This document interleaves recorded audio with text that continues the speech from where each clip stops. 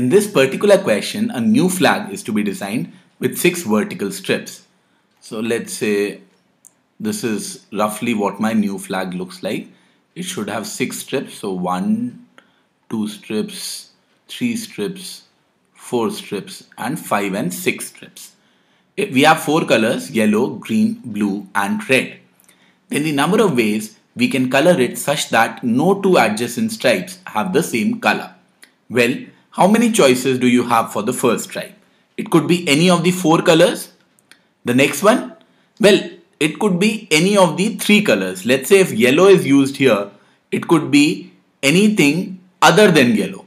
Very similarly, this will also have 3 choices other than the previous one. This will also have 3 choices other than the previous one. Similarly, the other remaining ones, all of them will have 3 choices each except for the first one. So what does that mean? What is my total number of choices? That is 4 into 3 to the power 5. But I don't have anything like that in the options because this is effectively 4 into 243. Let's see if I have something similar.